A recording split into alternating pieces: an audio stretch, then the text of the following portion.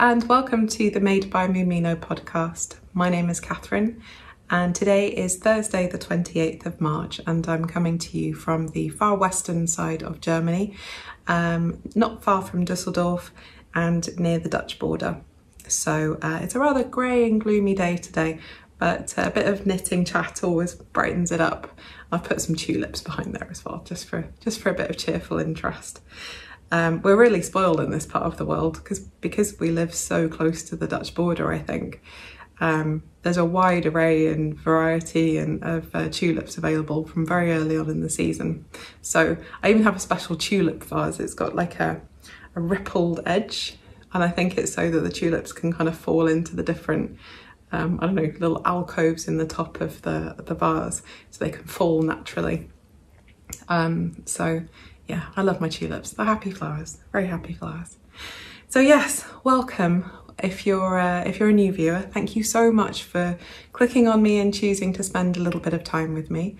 And welcome back if you're a returning viewer.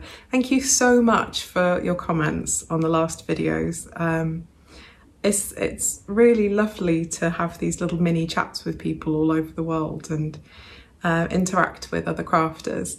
Really enjoyed that. So thank you so much for your likes and comments and subscriptions, subscribe, whatever you want to call it. I really appreciate it and I really enjoy it. So get a real kick out of it. So thank you so much for that. Excuse me. So let's kick off with what I'm wearing today. I thought I'd pull something spring-like out of the wardrobe, even though it's not really looking very spring-like today with persistent drizzle. But this is my Jawoll sweater that I made a couple of years ago. This is a pattern by Isabel Kramer. It's a round yoke construction with a really pretty lace design. I've got some pictures of me wearing it, I think, so I'll insert them in to save me from standing up. I have really bad knees. I make noises when I stand. But yeah, I really love this jumper. I tend to wear it over dresses, or in this case today I'm wearing it over a vest top with a long skirt. It's made of Titus. I think it's an alpaca blend from Bahramu.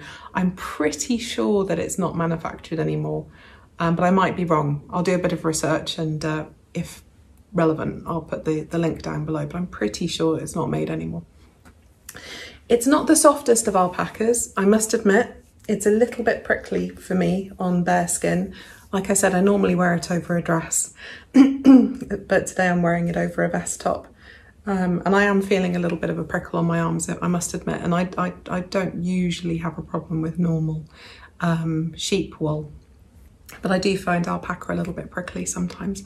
But I love the jumper, I really love it. I tend to overestimate what size I need, so I think I knit this yoke about 3 times, definitely twice and ripped out, but possibly 3 times. And I think this was the first ever lace construction that I did, lace pullover that I made. But I loved it, I absolutely loved it. And as soon as I'd finished making it, I was looking for other things, shawls and so on to make, because one of the things that really attracts me to knitting is the fact that you've got to focus, you've got to concentrate on what you're doing. It's very meditative, it's very repetitive.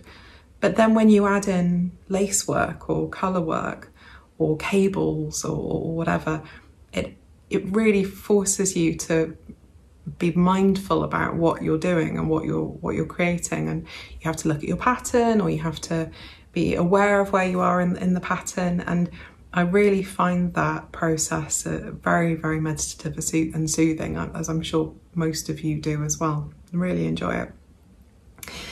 So yes, this is a really easy to wear sweater. I love Isabel Kramer's patterns. She makes such simple to follow, easy to wear, well constructed patterns. I've made several of her garments over the years, and I can't recommend them highly enough. So yeah, as I said, did I mention? I'll put in a picture of me wearing it if I didn't already say that. So yes, that's what I'm wearing today. Lovely spring colour for a not so spring day. Okay, so finished objects. I have one finished object. You probably remember for the last couple of episodes I've been talking about this. This is the dotted raise shawl from Stephen West. And I love it. It had its first outing yesterday. This is made with Bird Street yarn in the colourway Merlin, and it's a sock base, so it's 25% nylon and 75% BFL, and it's gorgeous. It's a really simple pattern, garter stitch, short rows, yarn overs, happy days. Really easy to wear, nice and drapey, good for the spring. So yeah, yesterday I decided, I don't have an Easter egg. I like to find a Cadbury's Easter egg. I'm British, and kind of like the go-to chocolate for us is, for most people anyway, is Cadbury's in the UK. And in Germany, it's not really so easy to get hold of, especially after Brexit. And I thought, no, I won't order one from the UK this year. This is about a month ago. I'll be good. I'll be good. I'll have a chocolate-free Easter this year. My partner doesn't celebrate Easter anyway because he's Orthodox, he's Greek, so their Easter is a lot later. So yeah, I didn't order an Easter egg from the UK, and then I felt yesterday the crushing disappointment of not having an Easter egg. And I remembered there's a little British shop in a town called Venlo, just over the border in the Netherlands. So yesterday afternoon I jumped on a train and went and bought myself an Easter egg. Happy days. But anyway, I took this with me and I wore it, thinking maybe I'll do some nice photographs of it. Get my partner to meet me because he doesn't work too far away from there. But it didn't happen. So I'll do some pictures over the weekend and insert them up here. If there's nothing here, it didn't happen, and I'll put it on my Instagram at some point. But yeah, I'm really happy with this. Really easy to make. Really enjoyed it. Would definitely make another one. The only downside of this pattern is the bind off, because as you can see, this is a good 2 meters, right? Maybe more. I haven't measured it, if I'm honest. But it's an I-cord bind off all the way. And I hate doing I-cord bind off. I really hate it. I just find I'm a process knitter. I like having the finished garments, don't get me wrong, finished accessories or whatever, but I'm very much a process knitter.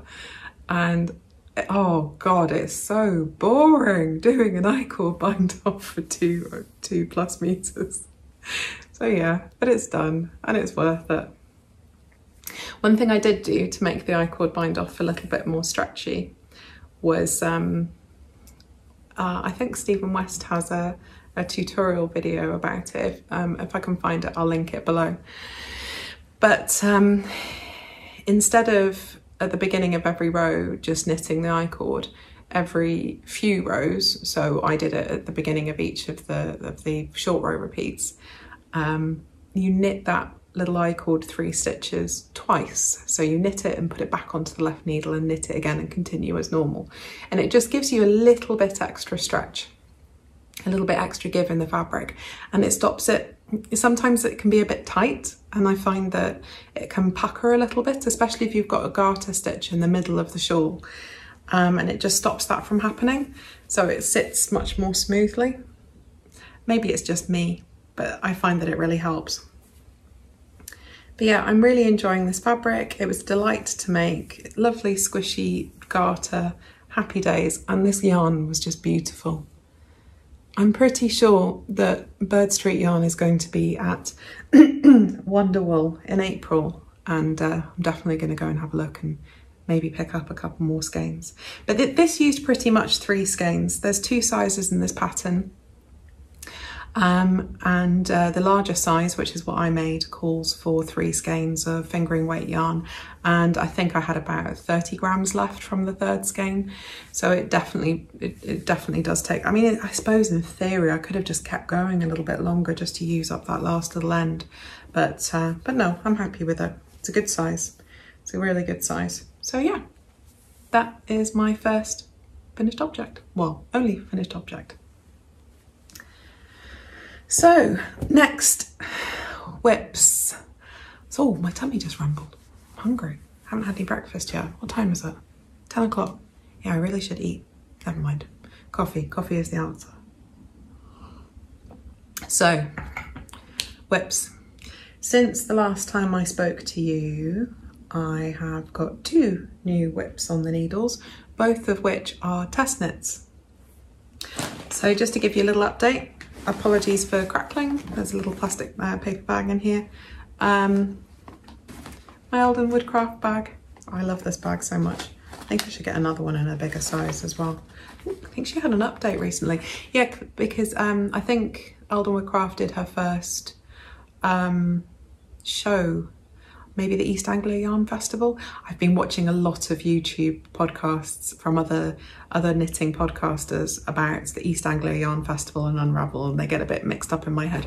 I'm pretty sure she was at East Anglia Yarn Festival and then did a little shop update afterwards, which I then forgot about. I should go and check that out. But anyway, this is my Botanic shawl, another lovely design from Stephen West. And I've made a little bit of progress. Oh my goodness. Getting in the right old... Oh no. Come on. Oh dear. Really should put things away more carefully. Right, there we go. So it is progressing, slowly but surely. I think I've done from about there. Yes, that's right, because the colour changing yarn got very dark, so I was having trouble knitting on it in the evenings, so I focused on some of my other whips instead. So that's right, so I think I've done about that much since I last spoke to you. Not very much. My partner's still really happy with it. I will get it finished by the end of May, yeah, it's just something that I can pick up, but it's not very car knitting friendly, and we've been doing quite a few trips and so on recently, because it's 2 different colours and you're not working with both at the same time. You leave the one colour behind to knit up and down because it's mosaic knitting. I tend to get in a little bit of a tangle when I'm doing it, so it's not fantastic for car knitting, which I think is why this is not being looked at very much at the moment, but I will finish it in the not too distant future. So yes, that's that. And I'm going to make the bird's nest problem in here even worse by shoving it back in the bag. But that's a problem for another day. So yes, my Botanic shawl from Stephen West. Okay, so that's that. That can go over there. Oh, next I have got, in fact, let's put that over there as well.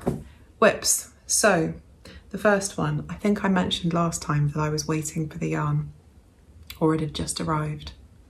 I'm doing a test knit for John Arbon. John Arbon is a British yarn mill, and I think they're based down in Devon, so in the West Country, in the south of England, southwest of England. And they make a beautiful range of traditional rustic yarns in many different weights, and their yarn is beautiful. It's really, really lovely. I've used their sock yarn many times. It's brilliant for colour work because it's nice and toothy. So I've used their Exmoor sock several times for colour work in jumpers and things, and also cowls. So there was a call a couple of months ago, or a month or so ago, because they produce what do they call it? The annual. They produce an annual with at least, I think it's 8 patterns in every annual. And this is the 4th one that they're producing. And they put out a test call for people to test the patterns and preview the patterns that are in the annual. And I signed up for a cowl designed by Marie Wallin to challenge myself, because I've done stranded colour work many times. And for me, the kind of boss level stranded colour work are designers like Marie Wallin, who go for that, the traditional Fair Isle design. And yeah, I just wanted to challenge myself using multiple colours in a smallish project. I thought it was perfect. So this enormous bag. Oh, I bought this in Oslo and I forgot to talk about it. It's from a company called Strikkefeber. And it's beautiful. I think it's made with recycled fabric from other projects, because this one on the outside, it feels like a sort of a dress fabric, and then there's all sorts of bits of scraps on the inside. It's really beautiful, really lovely, very soft and quilted, loads of pockets inside. But yeah, anyway, this enormous bag is housing a cowl. So this is what I've done so far. Oh. You're going to see this nest of ends. I've left my ends really long because I saw a technique for braiding ends on the inside for stranded colour work. I was thinking I might have a go at doing that, so I've left my ends nice and long so that I can have a go if I want to. So yes, this is the design so far. There are 14 different colours. I flipped this over. There are 14 different colours. I think all of them have been used so far. I'm almost halfway, I think, or just over, yeah, just at the halfway point. It's not a big cowl. It'll come in 3 sizes. This is the medium.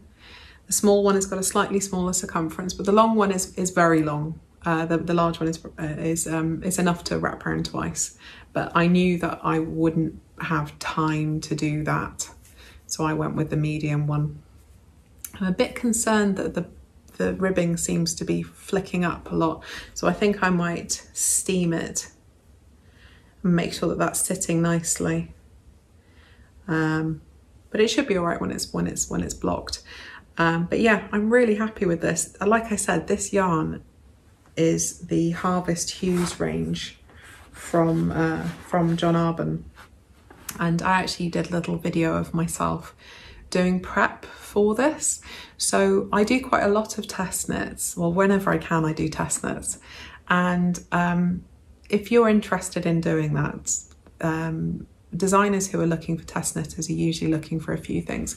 One, that you're happy to share and promote your finished project, and hopefully the project as it's going along, unless it's a secret test knit. Secondly, they want you to finish it on time so that you can meet the deadline, so that they can make any adjustments to the pattern and so on before the release date. And thirdly, they want notes. They don't necessarily want you to check for mistakes, although that does happen sometimes. Most, especially for the bigger designers, they do have really good tech editors. So it's not really a question of looking for mistakes. It's a question for looking for your feedback, how you get on with the pattern, whether or not you'd knit it again, if your yarn choice was suitable, if you're able to get the same gauge. But what they're most interested in a lot of the time is how much yarn you use, because we've all got such different gauges and knitting styles.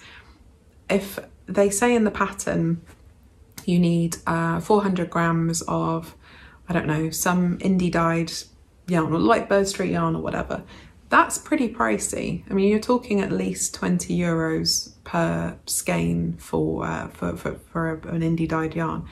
And they need to make sure that they're recommending the correct amounts to the people buying the patterns. Because it is frustrating when you're preparing to start a pattern and then you end up with a whole skein left over, or you only use a tiny bit or whatever. So that's what they're looking for. They're looking for your feedback, how you enjoyed the pattern and how much you use, how much yarn you use. So I made a little video of myself prepping for this, because there's so many different colours in it.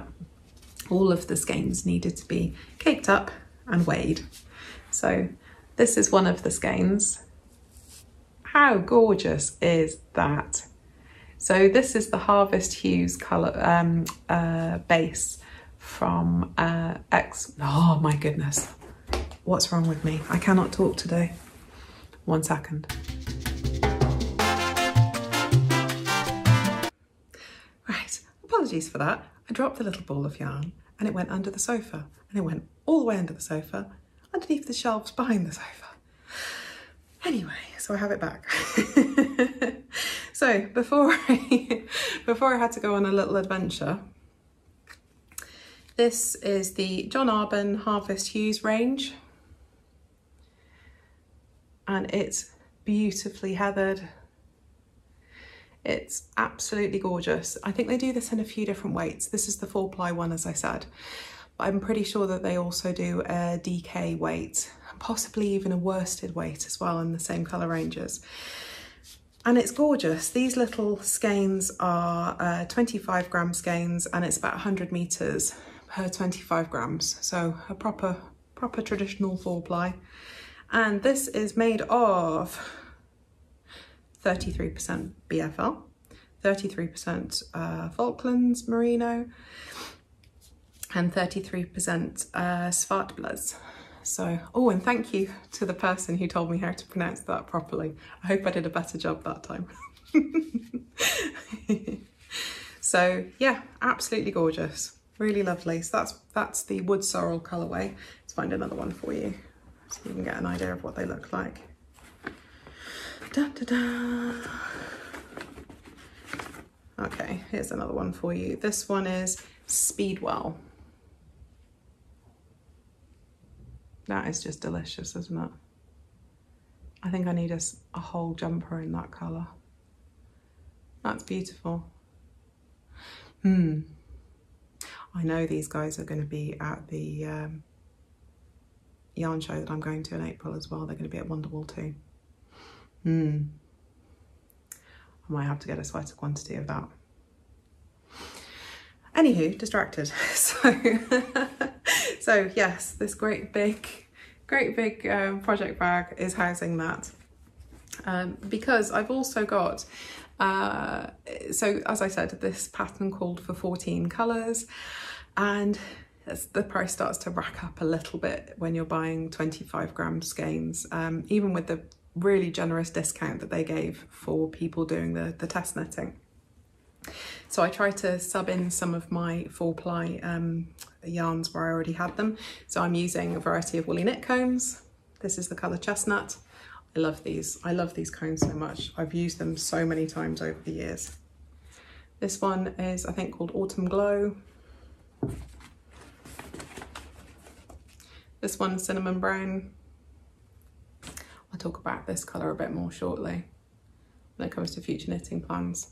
That one, I love that colour so much. So yes, I've got a big variety of different colours here, but at the end of this podcast, I'll insert the footage of me preparing for the test knit, so you can see all of the colours in more detail then. So yeah, that is my colourwork cowl, designed by Marie Wallen for John Arbon. Really, really nice. So hopefully by the next time I speak to you, this will be finished. But yeah, so that's that. Okay, so this can go away. And that can go down on the floor. I'll talk to you about the next one. Okay, so the second test knit that I'm doing is an absolutely unexpected but gorgeous jumper. So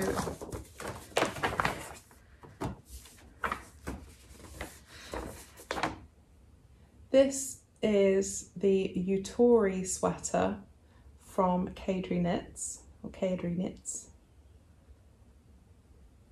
And Kadri, or Sabina, put out a test call for this. I think it was the beginning of this week. And it is a beautiful, almost like a crochet fabric design. And I saw it and I thought, ooh, I've got some yarn for that. So last year, I ordered some of the the ethical silk from Knitting for Olive in their really dark, almost black colourway, intending to make a summer weight jumper out of it. And for some reason I thought the Lento would be suitable for that, which I think is made on 6mm needles, and this is like a skinny 4-ply. That's this yarn here. And I started knitting it, and I got all the way down to the ribbing, and I kept telling myself, oh, it'll be fine, you'll love it when it's finished, love it when it's finished. But you know, we should listen to ourselves when we are thinking, I'm not sure about this. I'm really not sure about this. Because I then put the half-finished sweater into a bag where it sat and hibernated for, well, from that time until now. Sorry, excuse me, I just needed to sneeze.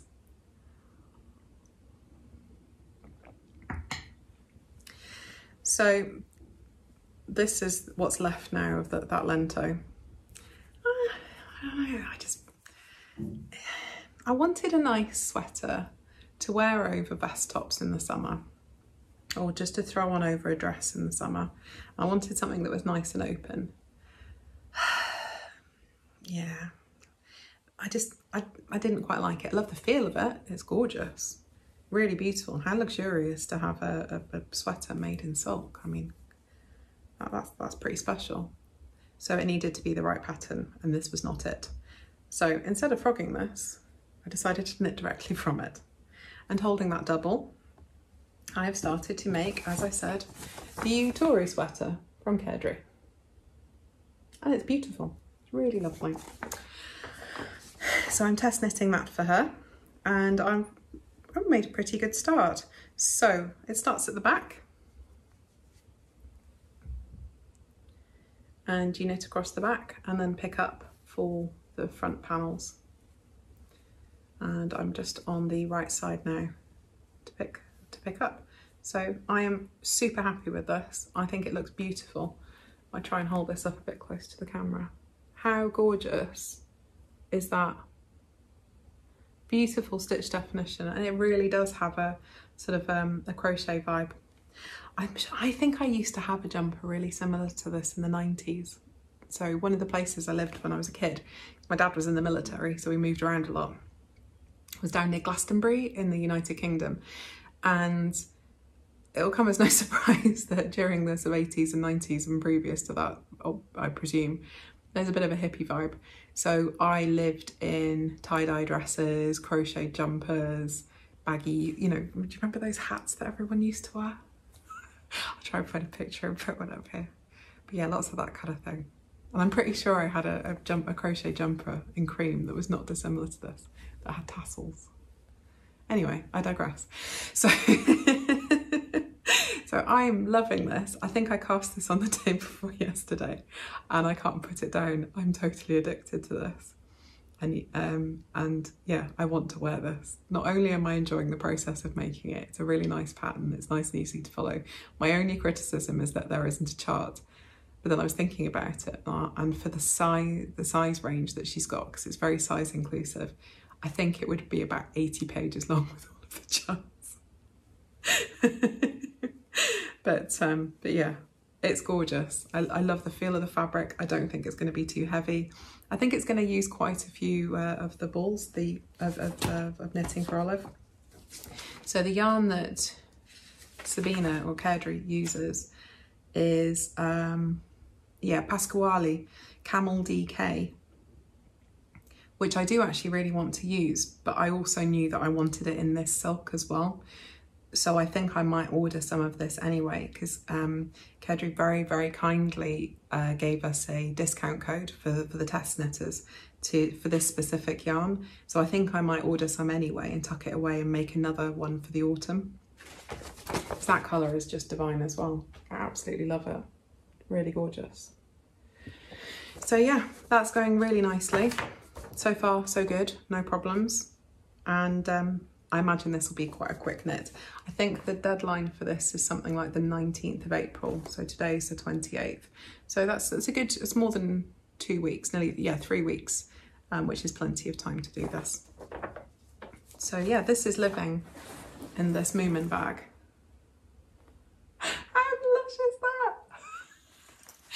I don't know if I've ever talked about why my podcast and why my username on everything is Moomino. I love Moomins. If you haven't come across Moomins, they're these little chaps. And it's a kid's storybook. When I was in primary school, I had a primary school teacher called Mr. Ladd who read The Hobbit to the class every year. I think, whoa, how old would I have been? About 8 maybe, 8 years old? Something like that. So anyway, he read The Hobbit to the class, but he also read all the Moomins books to the class. and I love them ever since. And he used to do these illustrations to decorate the classroom with. And I absolutely love them. So you probably see behind me, there's a few Moomin related bits and bobs about the place, which is one of the other reasons I really, really, really want to go to Finland, because there's a little theme park there for Moomins. I went to one in Japan years ago when I lived in Asia, but I kind of want to go to the OG theme park in, I'm sure it's just for kids though, I'm sure I'll get there and I feel really silly. I love Moomins, they're so cute, they're really, really cute. No, so excuse me, I had to sneeze again, I'm very sorry. I don't know what's going on, it must be the alpaca, I don't know. So yeah, I love all things Moomin. Although this bag, I have to admit, it was a bit of a disappointment. I won't put the details below of where I got it from. I got it from a seller on Etsy, and it was advertised as handmade and came with a massive sticker on it, little label that said made in People's Republic of China, and it smelled of chemicals, and I was really upset about it because you don't really expect that. Well, I don't really expect that from Etsy, but anyway. So yes, that's living in this bag, which is very roomy. It's not really a project bag, in fairness. The opening is a bit too small, but it's too delightful not to use. So that is my Yutori sweater beginnings from Kerdri, and I will keep you updated. But I'm pretty sure that this is not going to be long on the needles before I'm enjoying wearing it. Okay, so let's put that back in the bag. So it's got quite a short deadline on the testnet, I imagine there'll be quite a short turnaround on the pattern as well for her releasing that. So keep an eye on Instagram for that if you're interested in the pattern. So yeah. Right, so what else have I been doing? That's all my whips for now. Acquisitions, I suppose. So last Friday, I was messaging with one of my brothers, and because I knew that he and his wife were expecting to go to Brussels. So my youngest brother is a solicitor, a lawyer, and his wife is a university lecturer, and she often teaches in a university over in Brussels. I knew that they were due for another trip over, so I thought I'd just message them to find out when it was. Turns out they were already there. So I was like, haha, do you have any time to see us? Because I go through phases. I don't know if any of you live a long way from kith and kin as well, but I tend to find after about 3 months of not seeing my friends and family from back home, I start to get really homesick, and it makes it, especially at this time of year when we're coming up to Easter, and usually there'll be like a family get together or something like that, and it's just, I do find it a little bit challenging sometimes, and I do get quite homesick occasionally, hence the trip to go and try and find an Easter egg. So when I heard that my little brother was only 2 hours away from me, I've spoke to my partner. I said, "Are you up for a little day trip?" So we went last Saturday to Brussels to go and meet up with them. So my sister-in-law was teaching in the morning and up until just after lunch. So my partner and I had a lovely couple of hours hanging out in a little cafe next to where my sister-in-law was teaching, and catching up with him and getting to hear about what they're up to and life plans and all that kind of thing. It was really, it was a tonic. It was so wonderful to make that connection with somebody from back home. Absolutely wonderful. And then when my sister-in-law had finished teaching, we took them we went out for lunch, and we stayed in a little sort of shawarma type place for probably about 2 hours, just chatting and catching up, and it was just really, really lovely. Really enjoyed it, and yeah, I do get quite homesick, so it was lovely to be able to make that contact. So yeah, so my tummy keeps rumbling. I'm really hungry. I'm so sorry if you can hear it. I should eat before podcasting. I should go and have a banana or something. Anyway. So yeah, I didn't do any sightseeing or anything, but I couldn't resist. While we were driving down there, I was finishing off my shawl, my dotted rose shawl in the car. But also took the opportunity to Google local yarn shops, because honestly, I've never, even though we live very close, I've never been to Brussels before. I've been to the airport a few times when I was changing airplanes, going back to the UK from when I used to live over in Asia. But I've never explored Brussels at all. It's beautiful. It's absolutely stunning. The buildings there are incredible. It's a romantic, with a capital R, as in that time period, masterpiece. It's absolutely beautiful. We definitely need to go back there for a weekend. But anyway, whilst we were driving there, I started Googling yarn shops, because why wouldn't you? It'd be rude not to. You know, you should go and support local businesses wherever you're going. And I found a gorgeous, absolutely gorgeous yarn shop just outside Brussels called Sip and Knit. And I think I put a picture of it on my Instagram, but I'll put some footage in here.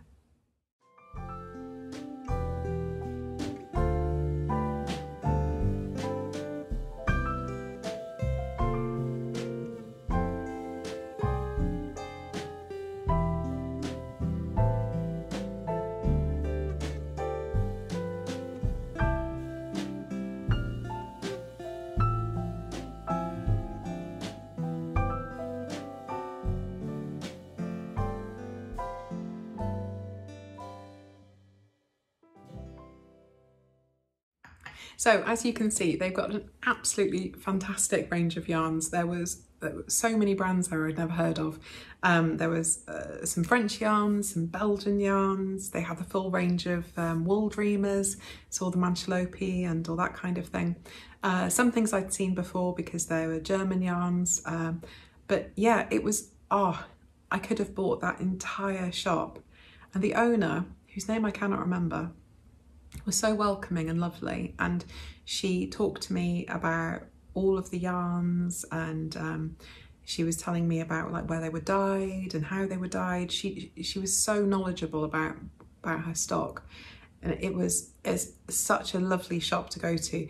Even though I do not need any more yarn, I have an embarrassingly large stash. I bought some yarn. So this is L'Anamore, I think is how you pronounce it. It's coming across quite peach there. It's not that peach. I think it's the light. It's a really gorgeous soft pink colour. Is that better? No, it's blowing out. It might be the contrast with my jumper as well. If I go out of the screen, no, I can't mean that. This is, it's gorgeous. You see the different colours in there. The lighter bits because of the linen. So this is their Iris range, Iris, and it's 50% baby alpaca, 25% silk and 25% linen. And check out the drape on that. Oh, it's beautiful, absolutely gorgeous. I'll put in a picture up here as well, because it's not showing up as the right colour on the screen at all. Absolutely gorgeous. I could not resist. So I was thinking I'd make a little single skein shawl, maybe a Sophie scarf, something like that with this. But until then, I'm just going to sit and hold it because it's beautiful and I love it. And I wish I'd bought all of the skeins.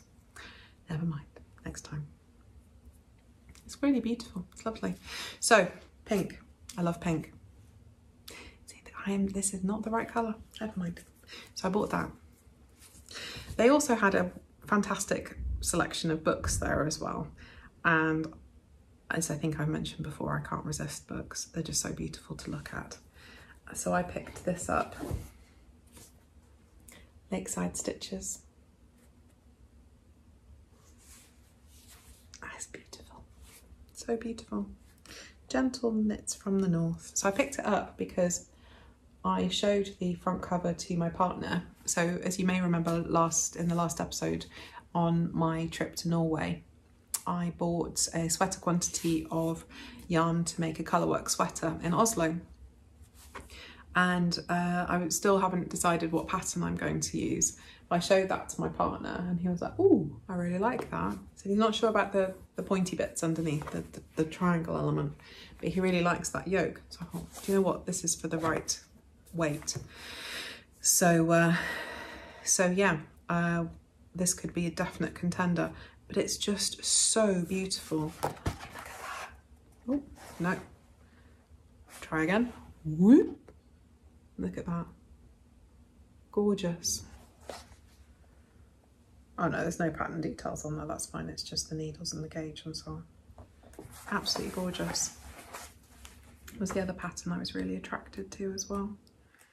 There was a slip, oh yeah, this slip over.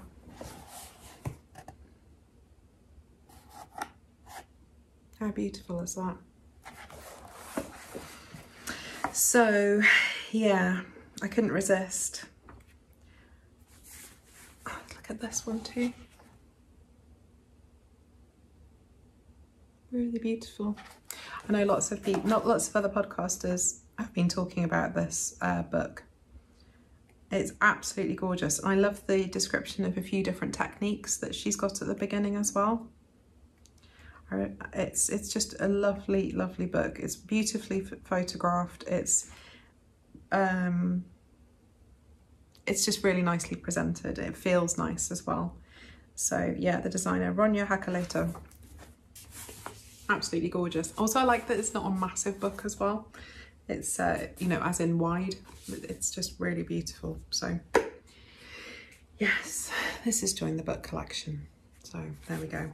Whilst I was there, I also picked up, they had all of the Knitting Barber range there as well. I hope this is the right tin. Yes, it is. I picked up one of the bracelet measuring tapes. How cool is that?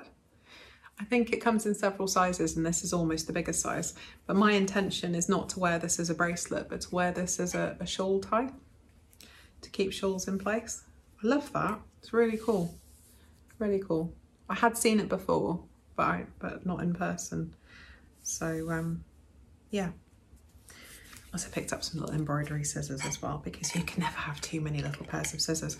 The other day when I was making that video, or making the video to for my test knit prep, I was searching high and low for my little embroidery scissors. You know, the standard ones we all have, these little ones.